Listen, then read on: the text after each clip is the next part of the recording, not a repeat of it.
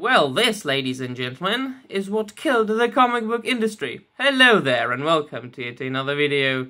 So, the 12 issues maxi series called Batman Catwoman, written by Tom King and Clay Mann, is coming out this month. And what it is basically a closure of the Tom King's run on the Batman title, which had to be interrupted by the company because Tom King was incompetent and he brought too much of his own anxiety and depression into the work of art that isn't his property, but the property of DC Comics, and the sales went low, and people didn't like it in general. So, what they allowed Tom King to do is to finish his run, his vision of Batman, in this 12 issues maxi series, and for some reason they are now getting rid of the evidence, because I couldn't find an official picture of this anymore, and I was looking for it like for an hour, for half an hour on the internet, right?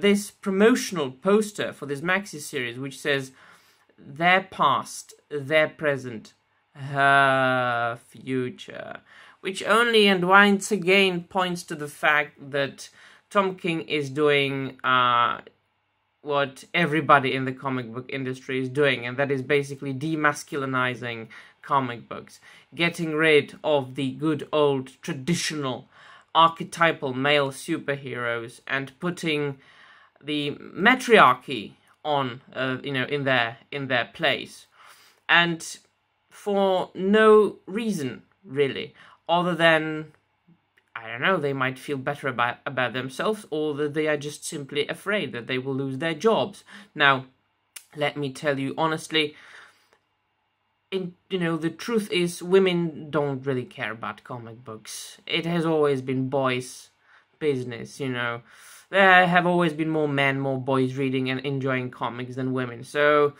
pleasing women in the comic book industry field is, I think, absolutely redundant and, it's just unnecessary.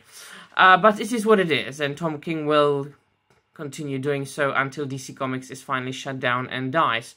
But what is also very interesting is that he mentioned on his Twitter that Batman and Catwoman will fuck in Batman and Catwoman issue 1. So, because he was asked by one of his, readers, apparently, whether we will see any development in the relationship between Batman and Catwoman, and he just said, yes, they will, Batman and Catwoman fuck in this.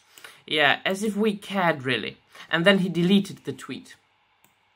So it just might be that DC Comics told him, alright man, just, don't write things like that on the internet. We are talking about Batman.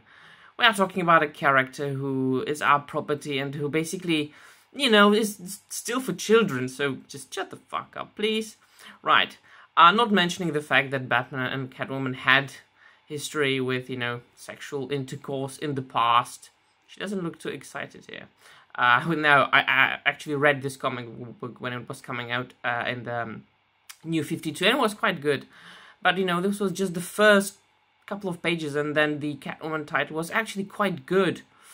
But that was, that's the matter of the past. But this is a summarization of what the upcoming Batman Catwoman issue 1 will be about.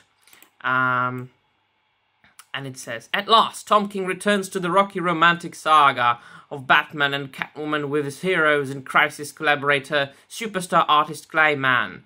Echoing plot points from King's epic Batman run, this sweeping tale is told across the 3 timelines. The past, when the Bat and the Cat, oh my god, yes, he was doing that all the time in his run. Batman and Catwoman were just conversing, just talking to each other. Whether they were jumping from rooftops or just lying on the beach, but they were talking with each other and just calling each other Bat. Cat, I love you.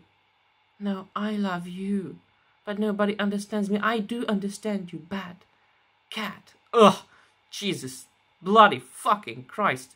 The present, where the Union is threatened by one of Batman's lost loves, We will get to know who that is, and the future where the couple have a happy life and legacy, including their daughter, Helena? Maybe we should pronounce it Helena, so it rhymes with Selena, I don't know. The Batwoman. So his daughter will become a Batwoman, alright? And as the story begins, after a long marriage, Bruce Wayne passes away, which frees Selina Kyle to settle an old score. At every stage of their relationship, Bruce and Selina have an unwelcome chaperone. The Joker. Oh, and that lost love of Bruce's? It's Andrea Beaumont, aka Phantasm. Plus, yes, they fuck. So, not only they are going to milk just one of the greatest stories about Batman ever told, and that is The Mask of the Phantasm, which is an animated movie by Bruce Timm and Paul Dini. But they are going to kill Bruce Wayne, of course, get rid of him, right? He passes away, hence her future, and it's going to be about Catwoman, mainly, right?